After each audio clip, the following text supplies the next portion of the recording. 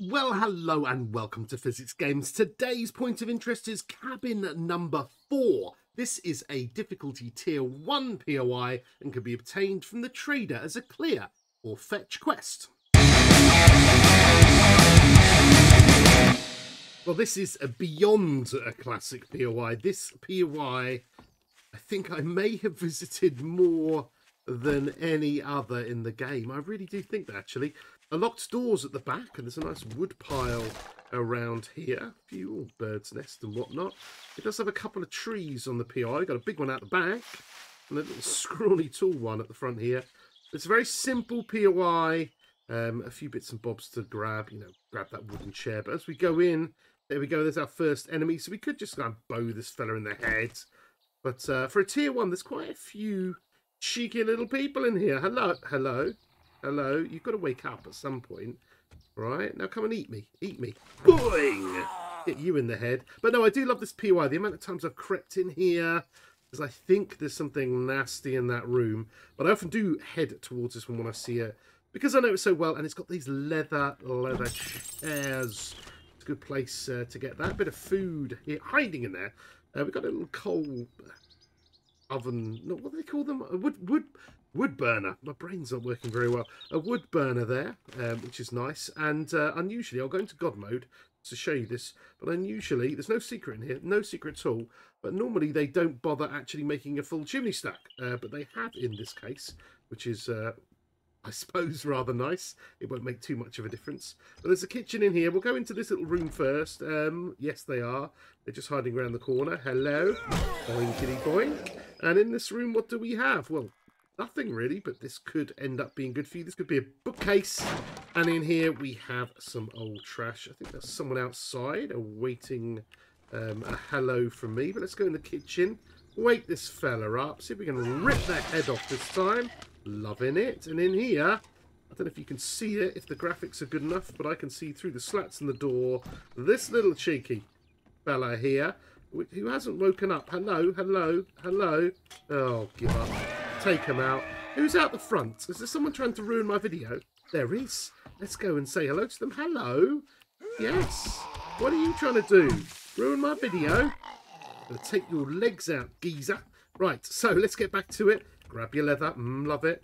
And in here, oh, dog's bottom. What have we got down here?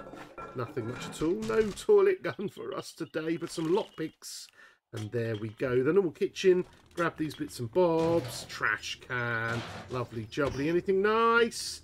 Yes, some acid. Gorgeous. And rubbish and cupboards and cupboards and rubbish and all the usual things. We have an old stove. And we have a refrigerator. Very nice indeed. Now we have the upstairs area where we can plump ourselves up here. Oh, did you see those spawn? Sometimes they spawn this side, sometimes this side. It doesn't really matter, but we will take off some heads. And before we grab the rest, I'm going to jump up on here, get to the highest point of the ceiling, lob myself across, and get this little bit of hidden trash over there. And that is it. But that's 1, 2, 3, 4, 5, 6 zombies, including a dog, which is pretty beefy for a tier 1 of this size. An ammo pile there. Oh, what's hiding behind here for us today? Sneaky cheeky loot. Bit of glue. Nice, nice. And unusually, this is a bit odd, isn't it? Because normally these are always placed in the corners of room. Oh, there we go. An underfloor bit of trash. A wood crate. Nice. Oh, Magnum. Yes, Magnum Volume 6, good. And sometimes this is available as well. And that's it. That is it. But it's I don't know. It feels like home to me. It can be easily made into a beautiful home very, very quickly. And look at this. It's only 100. So it's going to be possibly the easiest cheese and the quickest cheese in the entire game ever. But I am dutiful and I will nip in day 1 mode. And we will see if we can grab that loot. Well, here we are. We've got a whopper of a tree outside this time. Could this be the quickest cheese in the game? I do not know. Let's grab some blocks. Let's simply jump up a few times. Let's maybe take one out there. Knock this little darling out. And grab the wooden crate.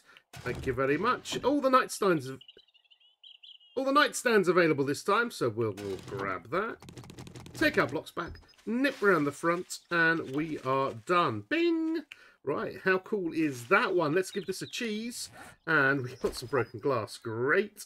Tough guy sunglasses, wood splitter mod, some shammer, padded hood, and 4 iron crossbow bolts. Not much at all, but absolutely worth it. That is a good old level 4. There is nothing much else to say besides what a beautiful and classic POI. Just like all these POIs, these points of interest in the physics playground. Well, goddamn, isn't it big? Hit like, comment, and subscribe because we go through these every single week. 3 of them, Monday, Wednesday, and Saturday. Videos on many other days too. So if you love 7 Days to Die, then make sure you join me, and I will see you very soon. Goodbye!